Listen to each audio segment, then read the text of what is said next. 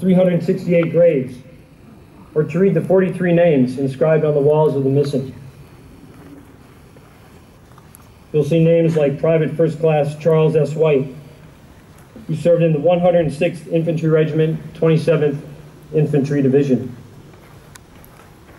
He died on September 2nd, 1918, just 2 days after the start of the Ypres-Liz offensive.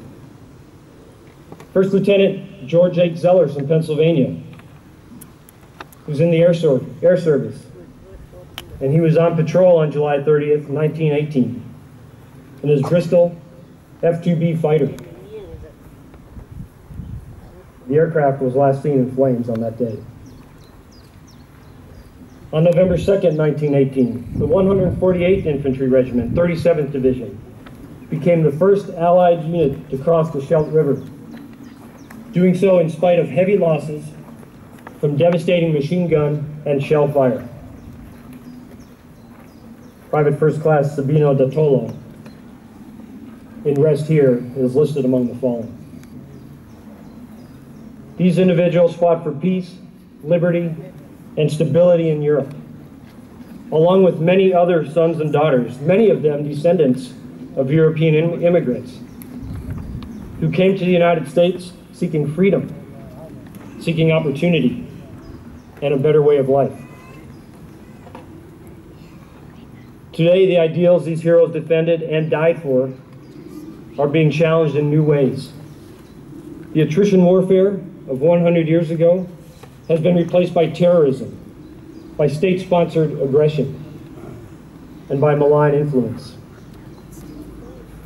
While the nature of war has changed and the battlefield has shifted to other domains, the core values of the servicemen and women in whose footsteps we follow a century later remain constant: honor, courage, and selflessness.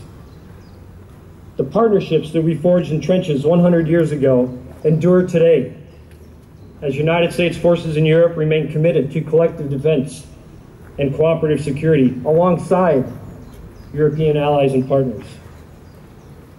Built on an unshakable foundation of shared values, experiences, and vision, the U.S.-European alliance has strengthened over the past 10 decades. In 2018, as in 1918, we stand together with Belgium and with other NATO allies and partners to ensure a Europe that is whole, free, prosperous, and at peace. We owe the tens of thousands of Americans resting in endless peace on European soil nothing less. While the fallen comrades we memorialize today did not seek glory, as General John Pershing said, time will not diminish the glory of their deeds. In fact, ladies and gentlemen, nothing will. Ladies and gentlemen, thank you for your attention. Thank you for being here to pay tribute to our fallen heroes. May God bless them.